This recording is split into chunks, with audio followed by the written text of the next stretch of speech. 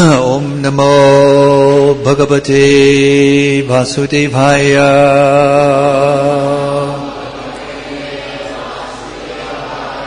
Asit Puranjano Nama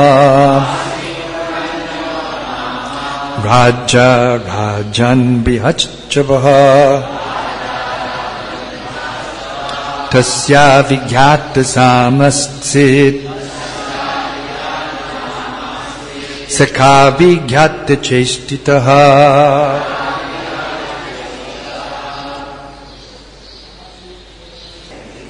Translation by His Divine Grace, A.C. Bhaktivedanta Swami Srila Prabhupada Ki. Thank you. My dear King, once in the past lived a king named Puranjana, who was celebrated for his great activities. He had a friend named Avigyata, the unknown one. No one could understand the activities of Avigyata. Purport by His Divine Grace. Every living entity is called Puranjana.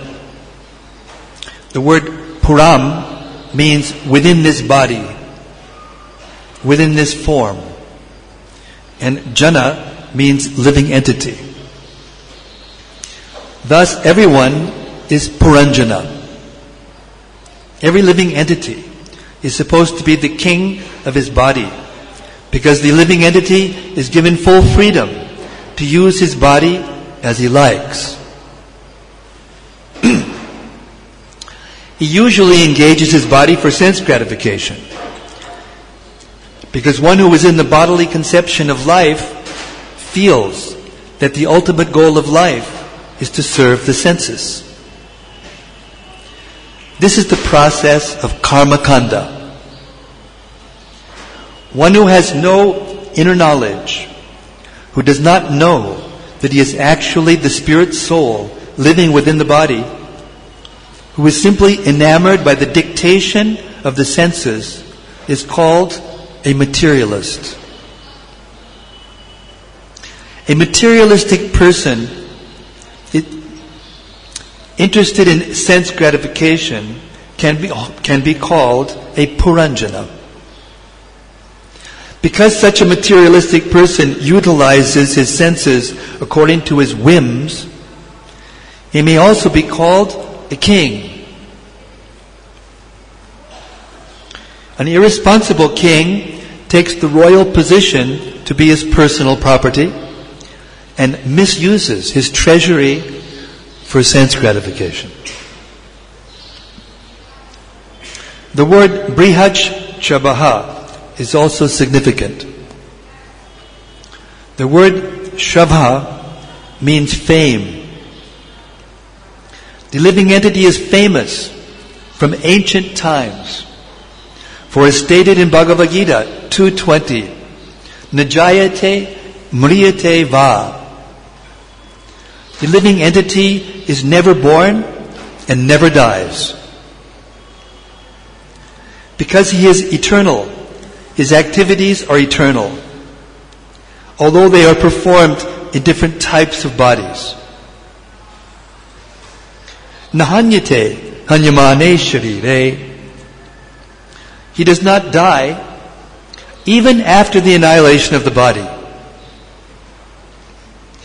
Thus, the living entity transmigrates from one body to another and performs various activities. In each body, the living entity performs so many acts. Sometimes he becomes a great hero, just like Hiranyakashipu or Kamsa. Or, in the modern age, Napoleon or Hitler. The activities of such men are certainly very great. But as soon as their bodies are finished, everything else is finished. Then they remain in name only. Therefore, a living entity may be called Brihachavaha. He may have a great reputation for various types of activities. Nonetheless, he has a friend whom he does not know.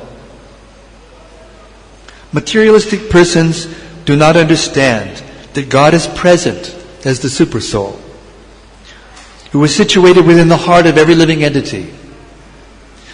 Although the Paramatma sits beside the Jivatma as a friend, the Jivatma, or living entity, does not know it. Consequently, he is described as Abhigyata Sakha, meaning one who has an unknown friend. The word Abhigyata Cheshtitaha is also significant because a living entity works hard under the direction of the Paramatma and is carried away by the laws of nature. Nonetheless, he thinks himself independent of God and independent of the stringent laws of material nature. As stated in Bhagavad Gita 2:24, Achedyo yamadayo yam aklesho shosha evacha nitya sarvakatastanur achalo yam sanatanaha. This individual soul is unbreakable and insoluble and can be neither burned nor dried. He is everlasting, all-pervading, unchangeable, immovable, and eternally the same.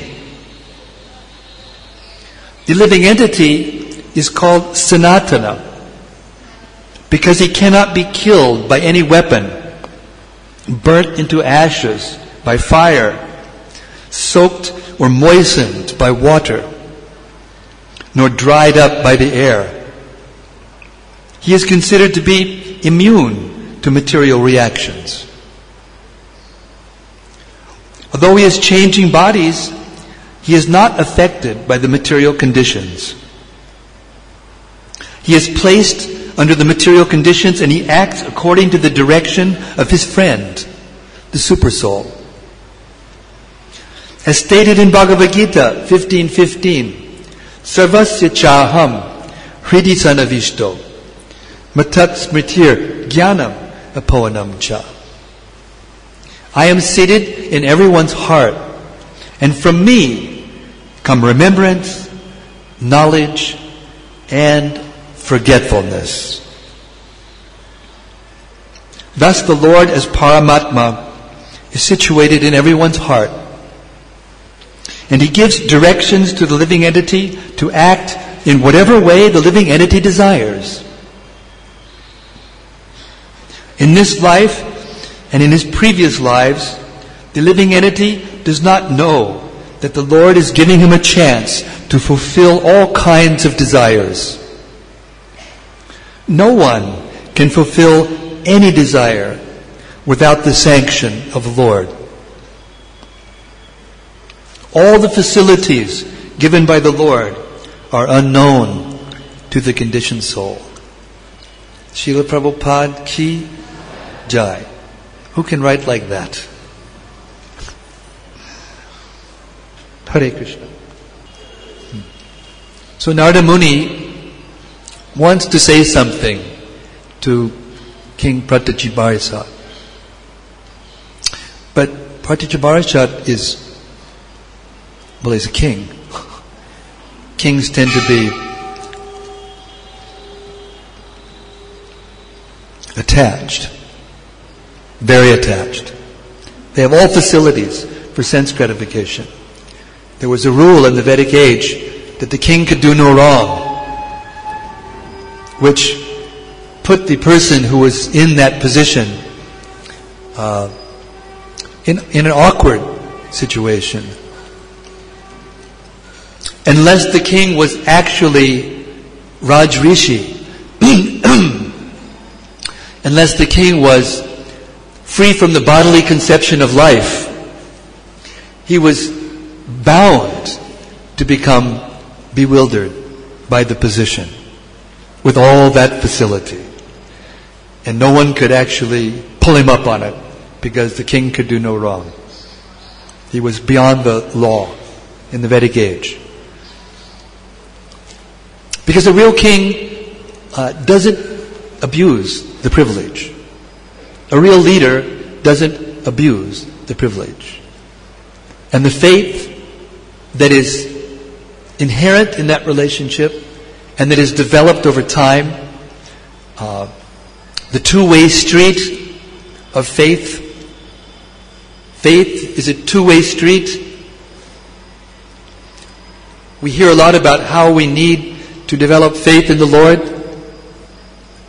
how we have to accept the Lord for what He is and have faith. Here, Abhigyata is described, the super soul, the Lord within the heart, our ever well-wisher, doing nothing but sanctioning and witnessing our activities life after life, so friendly that He arranges everything for us to fulfill whatever desires we may have had, even those we don't remember. He makes sure that we get our due, what we want. He makes sure we get what we want. But faith has another side. We have to act in such a way as to not awaken exactly. Krishna has faith in us, but to convince the Lord that we are worthy of His faith. Think about it. Father has a son. He's a big guy, huge empire, business. Child is the rightful heir. But if he doesn't know the business, the father isn't going to give him the business. Therefore, the father tests the child. And when he has faith in the child, then he gives him the business. This is the standard of the Srimad Bhagavatam, the knowledge of the Bhagavatam. Narada Muni is going to describe Pratityabarishad to himself through the means of allegory. This person who he's about to describe, this king, is actually Pratityabarishad himself. It's allegory. We hear that the Bhagavatam is a historic document, which it is. But the standard of knowledge is so precise that when the allegory is, when the description is allegorical, it describes it as being allegorical, and it describes what each part of the allegory actually means. And that's what we're about to hear.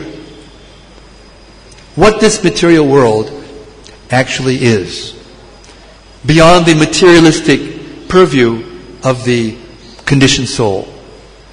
And where does it begin? Where does Prabhupada begin? The purport? At the beginning of the teachings? He begins at the beginning. He begins at the beginning. The soul is not the body. The soul is spiritual. The soul never dies. The fear that we are all grasped by in this material world is due to insufficient knowledge. It is due to ignorance of what's going to happen, especially at death. We don't know what's going to happen at death, and therefore we're afraid. So the purpose of knowledge is to open our eyes. And just as when we begin any subject, mathematics for instance, there are axiomatic truths. Axiomatic truth means a truth that must be accepted as it is, cannot be challenged, cannot be changed, It is axiomatic. 1 plus 1 is equal to 2. I'm sitting in a room full of educated people. If I ask any one of you, what's 9 times 9? You will say 81 without thinking. Isn't it? Well, maybe some are a little rusty because of the computer age and the, advanced calculators that we have and everything. But we had to learn this when we were in school. We sat down and we learned the multiplication tables, the division tables, the subtraction, addition, and we had to learn it cold, rote. Isn't it? And what happened? They wouldn't let us go to the second grade until we knew it cold. This is axiomatic truth. You can't, a first grade kid doesn't raise his hand and say, well, I don't know about that. 1 plus 1 is equal to 2. I don't know. I've been thinking about it. And I think maybe it could be, no. He doesn't get the grade and he doesn't get to go to the next grade. He doesn't learn algebra. The part of the science that teaches us how to solve our problem. But the lesson of axiomatic truth is that we have to take it with us. Spiritual knowledge is no different. It's not that, now we're studying Bhagavad Gita. It's the basics. Now we're finished with the basics. Now we can go on with the higher things. It doesn't work like that. You have to take what you've learned, what you've assimilated, what you've practically applied to the next step, to the next step, to the next step. It is a continuation, a development of knowledge. It requires surrender from the beginning. It's not that we'll learn this, we'll figure it out, and then at the end we'll surrender. You come to the first grade class, you sit in front of the teacher, 1 plus 1 is equal to 2. That's it, you got to surrender to that from the beginning. And then you get it. And then they'll teach you how to apply it to solve a problem. Algebra or geometry or trigonometry or whatever. Advanced calculus. Every teaching in every shastra, in every section of every shastra, it starts from this point. We can't give the Bhagavad Gita up. Chaitanya Charitamrita is described by Prabhupada to be the postgraduate. Bhagavad Gita is the undergraduate, Bhagavatam is the graduate, Chaitanya Charitamrita is the postgraduate study of the science of devotional service, spiritual life. In the verses themselves of the Chaitanya Charitamrita, not in the commentary, in the verses themselves, they are sprinkled all the way through with what? Verses from the Bhagavad Gita.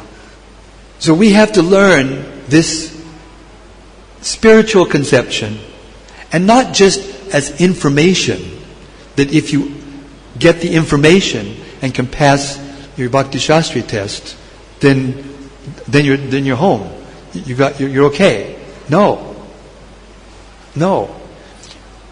It's not enough to know that you're not your body. You have to act like it. So that the next time somebody comes up to you, completely out of your control, and goes, "Rah!" you don't go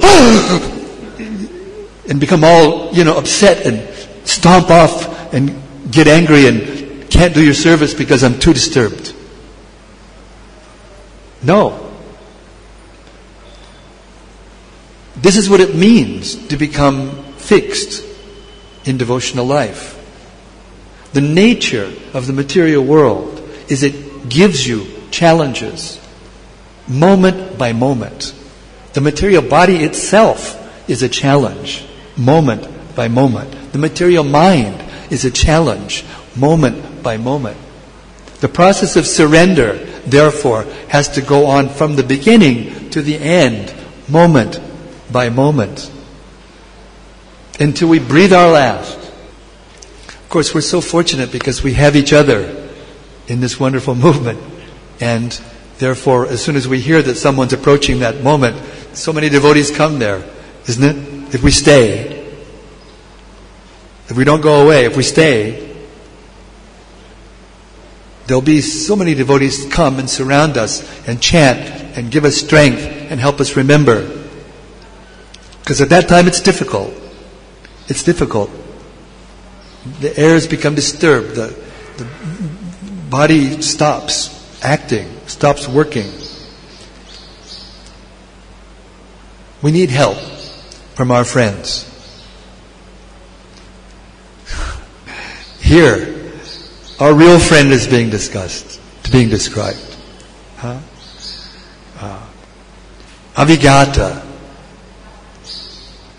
our real friend.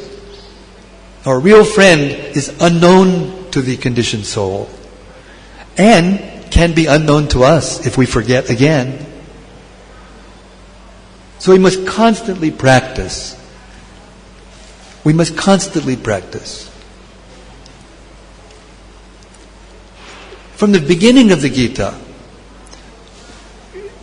Krishna tells Arjuna what is the actual thing going on here. He says, Vita raga baya krodha manmaya mam upashritaha bahavo jnana tapasa puta madbhavamagata. The goal is to awaken our love for Krishna. That's 4th chapter of the Gita. 2nd chapter is the summary study. Then he starts to describe it in a more systematic way. And 2nd, 3rd, 4th chapter, it's in the beginning. Madbhava. This purport is about personal responsibility. Personal responsibility. Each one of us is an individual soul. And we have personal responsibility to surrender to Krishna, to take the instructions given to us by our spiritual masters, by the sadhus, by the shastra, and to carry it out, to practice it. No one can do that for us. Even you have the most powerful spiritual master. Prabhupada was the most powerful ever. But he can't do it for us. He can give us the knowledge. He can give us the understanding. But we have to apply it. That's our responsibility. That's where this two-way faith comes in. Two-way street. We shouldn't lament over anything. Because whatever happens to us in this world is a result of things that we have done and said and thought and willed in our past. Nothing happens by chance. That is called faith. And in Chaitanya Charitamrita, this faith it's required. It's called in the Gita, it's unflinching trust in something sublime, which happens to be also in the 4th chapter, come to think of it. And it comes in that Vyavasyapmi Kahabut Hireke Hakurunandana verse in the purport. Prabhupada describes this intelligence which is single-pointed, which is not bahushaka. It's not splayed out over so many things. Such a person can perform devotional service with determination. What does with determination mean? It means that in the face of obstacles, in the face of things that happen to us that might cause us to flinch, we don't flinch. In the 7th canto, 7th chapter, verses 51 and 52, Prahlad Maharaj is explaining to his classmates what it is that will actually please Krishna fully. I don't remember all the words, but what he said doesn't please Krishna fully is cultivation of Brahminical qualities, austerity, giving charity, cultivation of knowledge, renunciation, all the things that we strive for and try to live up to and accept respect for. Prahlad Maharaj said none of those things will satisfy Krishna completely. And so what is it, does he say? Unflinching, unalloyed devotion to the Supreme Lord. So I ask you, what is the definition of unflinching? What is the definition of unflinching? Can you define the word unflinching without some cause or another that would make you flinch? Is there any meaning to the word unflinching without a cause to flinch? No. There is no meaning. Therefore, Krishna gives you causes to flinch so that you can show Him that your faith and devotion will not flinch under any circumstances. And when you're tested, when He has faith in you, then He appears to you. Then your problems are really finished. But don't think that even in that stage, there won't be tests. Bhishma Dev. Bhishma Dev was a Mahajan, one of the 12 authorities in the universe. Krishna was so great a devotee that Krishna came to see him and paid obeisances to him when he was what? When he was lying on a bed of arrows. You think you got a problem? Huh? Your spine is a little, or it's getting a little hard to bend down and pay obeisances, or whatever. The mind is a little... Think we got problems? Try lying on a bed of arrows. Even Mahajans have to face causes to flinch. So if we can adjust, this is the purpose of philosophy. This is the purpose of this knowledge. So that we can apply it into our lives, so that we will not flinch, so that we will not stop chanting Hare Krishna, so that we will not stop giving ourselves to Krishna, so that we will not stop doing what our spiritual master and Krishna want us to do, so that we won't go, willy-nilly, here and there, doing whatever we feel like doing. You don't have to worry. Whatever you do is a result of what you felt like doing from the past at all times. You don't have to worry about not doing what you want. Sometimes you may think I'm being forced to do something that I don't want. That's what this agyata is all about. You don't remember. Prabhupada had this professor when he was going to college, Calcutta, Professor Urquhart, and he was always putting forward this doubt into the students. In those days, the British were trying to convince the students, Bengali students, about the inferiority of their culture and their so-called knowledge. So he would challenge, where's the witness, he would say. What is this karma business? Where's the witness? It's not fair. Why should you have to do something for something you did before that you can't remember? No, there is a witness. That witness is here. And he's our friend. Just like when you're growing up, before you get to a certain age, you don't really know what you're doing, and you can't remember very much. Isn't it? 2 years? Who can remember? When you're 2 years? No? 3 years? 4? Something? One thing? 5? A little more. That's the way it is normally. But the parents, they were there. From the womb until you start to remember. Start to figure out how to operate the machine. And they can tell you why you have that, dent in your head. Or some scar or something. Oh yeah, you slipped in a banana peel and you went boom, down, and you hit your head on a pointed rock, and that was it.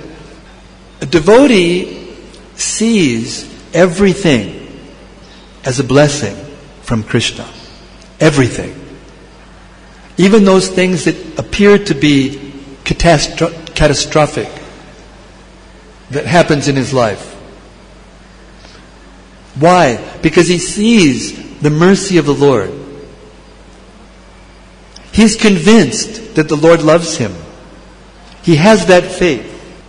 So if we can see whatever comes our way as the mercy of Krishna, and therefore take more shelter of Krishna, Vitaraga Bhaya Krodha, Manmaya Mamupashvitaha. This is what we have to do. Vita means to give up. That means we have responsibility.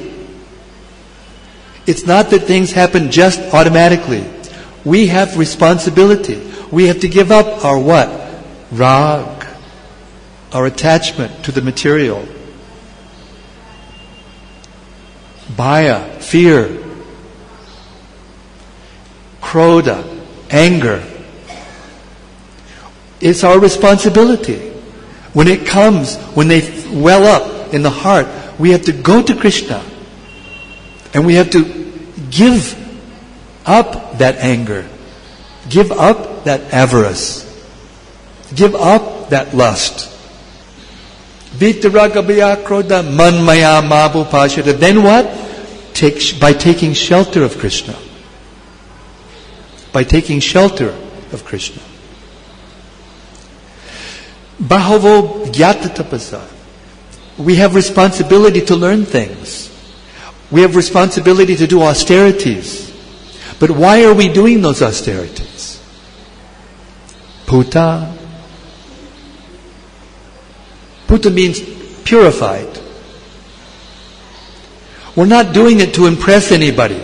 We're not doing it to become to a station in life where people will come and worship us. Pratishta. Worst thing that can happen.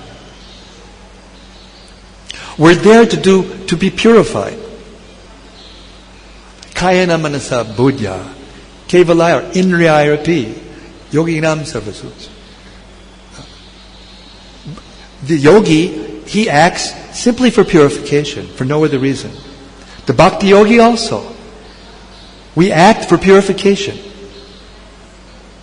We respond to those things that happen to us according to the instructions of Krishna and our spiritual masters for purification. And why? Puta madbhavamagataha, to awaken our love for Krishna. Because if you awaken your love for Krishna, when He asks you to do something, there will be no argument. If you love someone and they ask you to do something for them, will you say no? If you actually love someone, will you say no? No. It's not possible. That's what unconditional love is. And it comes right back down to this. Right back down to this purport. You're not the body. Despite all the pains and pleasures and things that you feel in it, despite all the things that your mind goes through to tell you are, you're not. Therefore Krishna says, Jnana Vijnana. Jnana Teham Savijnanam. Idam Bhaksham Yasheshtaha. Yad Yatva Neha Bhuyonyaj. Jatavam Avashishate. Once you learn this, there'll be nothing more for you to learn. Then you can be happy. But until you apply it, until you actually apply it fully, we have to suffer. And then like Bhishma, we have to tolerate. We have to learn to tolerate. So, Narada Muni is one of the greatest spiritual masters in the history of the universe. He's speaking to a king. And what is he telling him? You're not your body. In Los Angeles, 1976, Srila Prabhupada was giving a lecture. In those days, Los Angeles was really fired up. And I don't know if you've listened very much to Srila Prabhupada's recorded material, but in those times, Prabhupada at the end of the lecture, every lecture he would say, what? What would he say? Thank you very much. So by the time you get to thank, before even thank came out, the devotees would just erupt. Everyone, even the little babies. It was contagious. Everyone would just erupt with enthusiasm.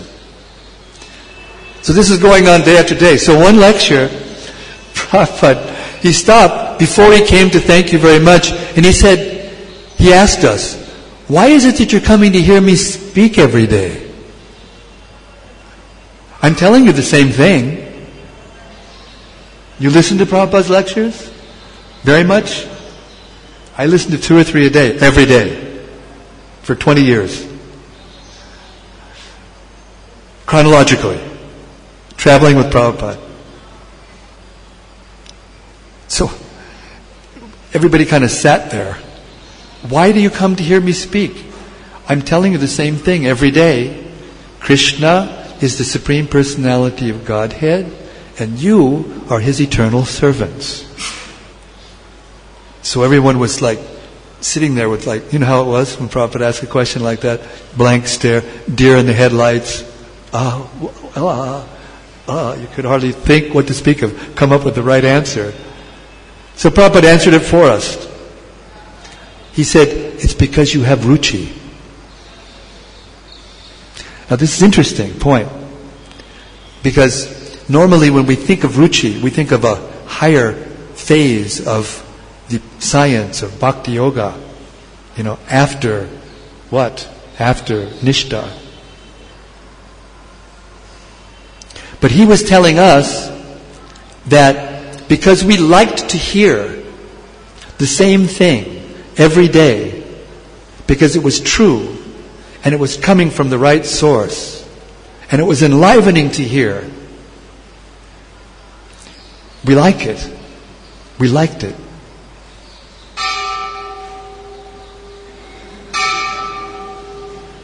Confirmed. Don't ever get tired of hearing you're not the body. And think that you have to go on to something else before you develop actual ruchi to the point where you like to hear it. And you can go on hearing it every day for the rest of your life. And even if you are above it, even if you don't need to hear it, there's always someone in the room who does. This is liberation. Labante brahmanirvanam rishya china kalmashaha china dvaidayatatmana sarva bhuta hiterataha. For one who is actually liberated, labante means you got it. You've actually got it. Brahmanirvanam, the spiritual platform. Rishya china kalmashaha. The kalmasha, the dirty things, are cleansed. You no longer are so disturbed by them. China dvaidayatatmana, the dualities of heat and cold, and victory and defeat, and pain and pleasure, and success and failure. They no longer disturb you. They're there. They don't go away. But they're no longer so disturbing on the spiritual platform. And then, what you have left to do? Sarva, bhuta, hite rataha. To act for the benefit of others. This is the duty of a liberated soul. The only thing we have left to do is to act for the benefit of others. To preach Krishna consciousness. Therefore, Krishna says at the end of the Gita, this is what pleases me the most. This is what Lord Chaitanya came to give. Krishna consciousness without discrimination. This is selfless service. But if you try to go to the higher things without assimilating this, without coming to the spiritual platform, you'll become wrapped up in you and your relationship with Krishna, and that's all you'll think about, and you'll forget to do good to others. And the preaching stops. This was one of Prabhupada's strongest, not fear exactly, but concerns, that the preaching would stop. Because we've been given everything. We're so fortunate we can't calculate our fortune. To be here in Vrindavan, in front of Gaura and Krishna Balram, Lalita Vishaka, Radhashyam Sundar, Srila Prabhupada, and with all the devotees. This fortune is beyond the beyond.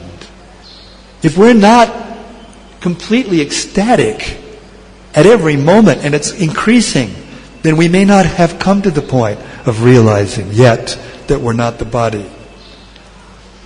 Therefore, here we are, 4th canto, Bhagavatam, a purport which analyzes the facts that we're not the body from the 2nd chapter of Bhagavad Gita by the mercy of Srila Prabhupada, because he never gave up. Time makes everyone forget. Time, providence, causes everyone to go through difficulty, even Bhishma Dev. So the point is not to try to avoid the difficulty. The point is to try to come to the level of consciousness whereby we can feel ecstatic under any circumstance. That is what Krishna is giving us. It's what Srila Prabhupada came to give us. And it's what we are duty bound to give to others. Then we'll be happy. Then it's finished. Business finished. Not finished, but actually the business begins. Then the real business begins. Then we can serve with love. Not because we have to. Out of affection. And what does Krishna do? He's attracted. He's attracted by that affection. By that loving service. And then he gives. Tesham satadayukdanam bhajatam priti purvakam.